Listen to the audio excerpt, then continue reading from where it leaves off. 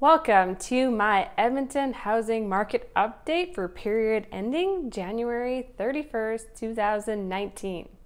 So on this episode, I'm going to provide you with a real estate market update for Edmonton and new this month, Sherwood Park real estate market. Also, you'll find out what those stats mean to you, whether you're buying a home, selling a home, or maybe thinking of investing. And lastly, the city's at it again. They've expropriated more land. You'll find out what they've expropriated and what they're going to use it for. So let's dive in.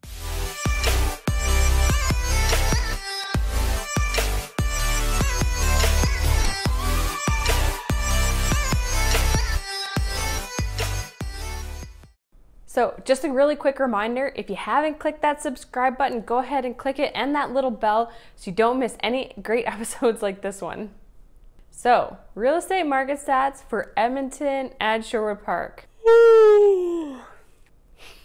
Just kidding. It's not going to be that boring, I promise. So today we're going to specifically look at the stats for detached single-family homes in Edmonton and Sherwood Park. So for the month of January, Edmonton had 3,214 homes for sale.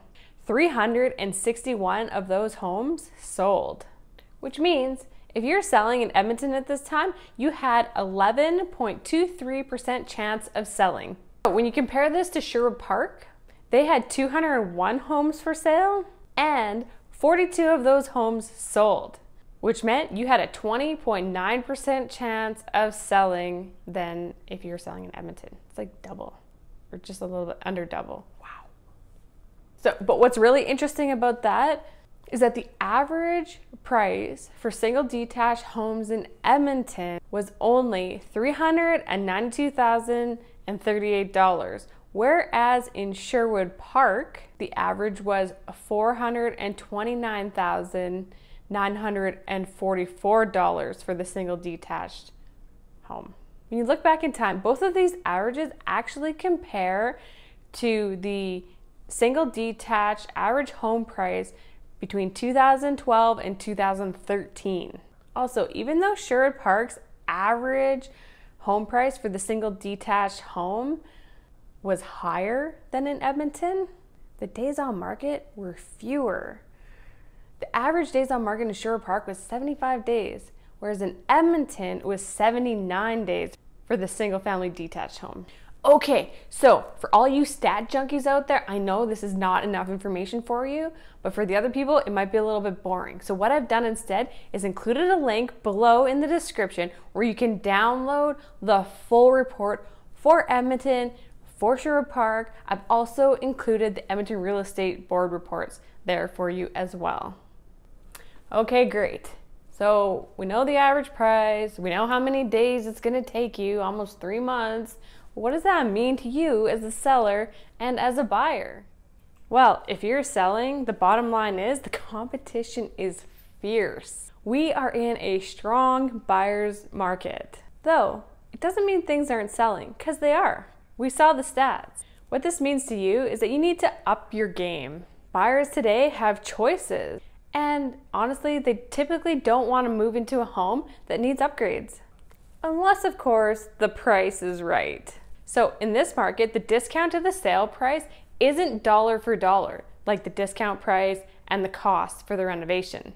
Buyers are now expecting the cost of inconvenience to be priced into that price reduction if the home needs upgrades. And only then will your house be more desirable than the comparables that do have the upgrades. So, buyers, as you know, this is a great time to buy. There are deals to be had right now, especially if you're looking in the condo market. However, if you're looking in a certain price range for a single family detached home in certain neighborhoods, there's still competition. Let me give you some perspective.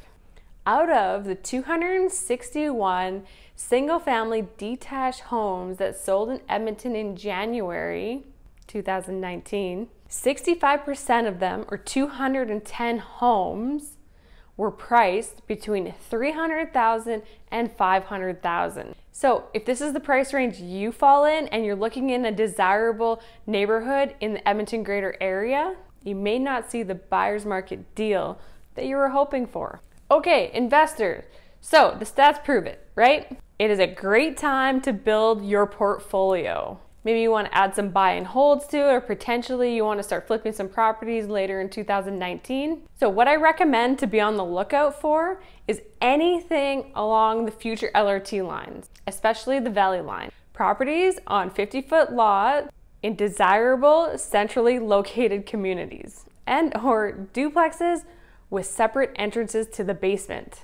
Now that the city has changed the bylaws on legal suites for basements in duplexes, with a purchase of one full duplex, that could gain you 4 doors. So lastly, what has the city of Edmonton recently expropriated? And what are they going to use that land for? So the city has recently expropriated existing surface gravel parking lots just north of Jasper Ave and south of 102nd Ave, with 107th Street in between the lots. The total amount of land they expropriated was 1.25 hectares. The city plans to develop this land into what they're calling the Warehouse Campus Park. This park will be large enough to host community events, as well as gatherings for many informal rec and leisure activities for the family. So tell me, what's your thoughts on this recent expropriation of land and the use that they're going to use it for? Comment below. Love to hear from you. Well, thanks for watching this episode of the Edmonton Real Estate Market Update, including Sherwood Park. Don't forget to click that subscribe button in case you missed it at the beginning because you're so excited about the video. Now's your time. Go ahead and click that subscribe button and that little bell so you don't miss any other great episodes like this or other informative videos that I put out.